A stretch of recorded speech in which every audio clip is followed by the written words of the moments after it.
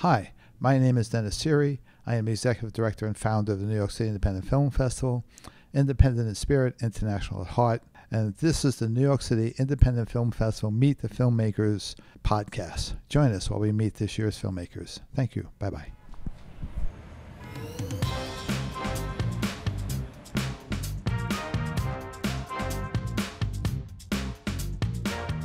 Hi, in this episode, we're going to talk to Emily Bronner from the film The Casting Couch of Greenwich Street. Hello, Emily. Thank you for joining us. Welcome. Hi, thank you so much for having me. All right, introduce yourself and tell us a little bit about you. Yeah, of course. So my name is Emily Bronner. I am the writer, executive producer, and lead actress in The Casting Couch on Greenwich Street. I live in New York City. A little bit about my film is that it's based on my personal experience meeting Harvey Weinstein while waiting tables in 2015. So yeah, Great. that's essentially what it's about. Okay, great. All right, Mhm. so we'll start right in. So, what made you want to be a filmmaker? Yeah, so I've been acting since I was about 11 years old, and I went to a film and TV acting conservatory, and I've been doing it ever since. I've always liked writing, and I had the idea to one day write a script about my experience with Harvey. And then also, one of my closest friends, Josh, is an actor and a filmmaker. So I've gotten to watch him write scripts and make films, and I really couldn't have done this without his guidance. So shout out to Josh. Okay, great. Hi, Josh. I guess in some ways you already answered my next question is how long have you been doing this? Yeah, so this is my first film that I've written and produced, but I've done like acted and other stuff before. Okay.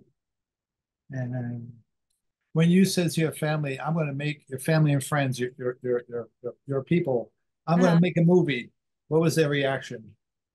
Yeah, so I'm very blessed because my friends and family have been super supportive, and I couldn't have made this film without any of their help. So yeah, I'm very lucky.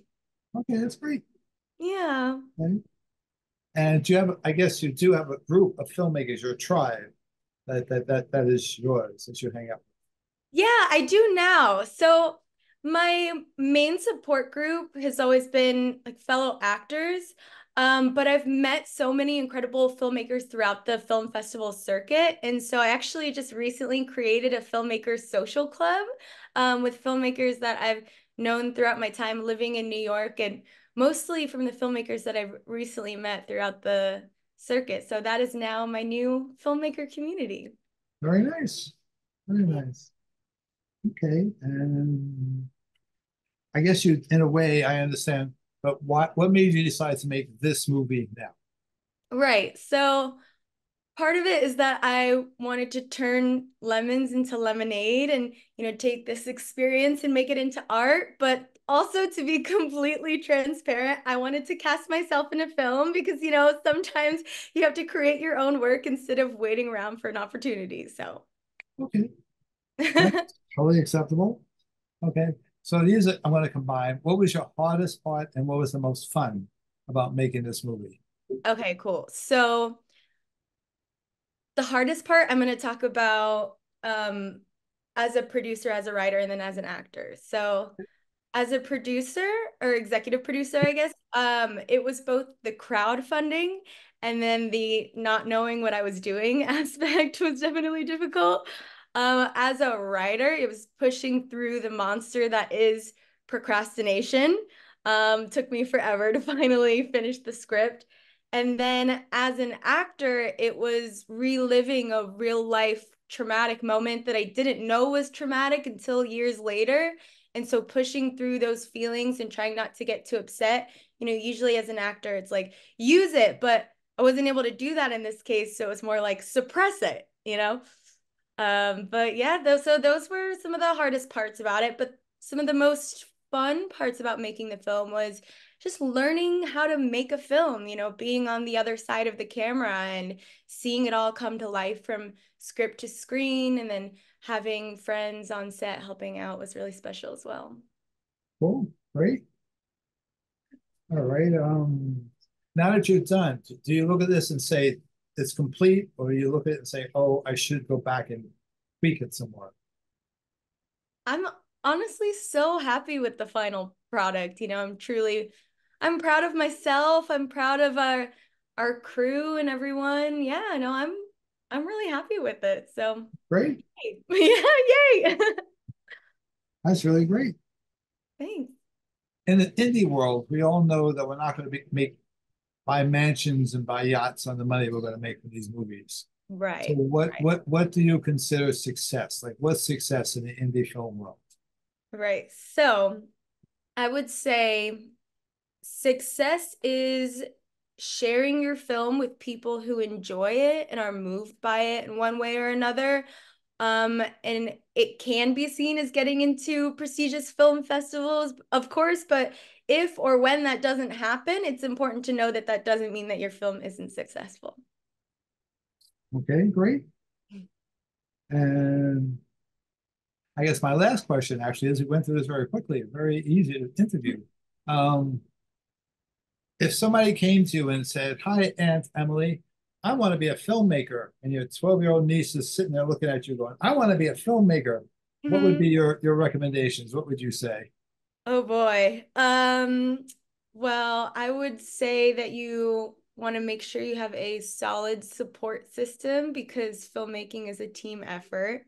And of course, I would be part of that support system, but I would say don't forget to budget for film festivals, because those do add up for sure. And then to enjoy the process. It's the hardest thing that I've ever done, but is also the most rewarding. Okay, that's awesome. You have any other thoughts or anything you want to say? Yeah, for sure. I did want to take a moment to talk about and brag essentially about my fellow co-star Jasmine Loeb and how we got her to be a part of the film. So, our casting director and producer, Brogan Jessamine, also shout out to Brogan. So she introduced me to Sarah Ann Massey, who's from Hire Survivors Hollywood. So they work to end career retaliation against survivors of sexual violence in the entertainment industry by encouraging those in positions of power to pledge to hire survivors and silence breakers.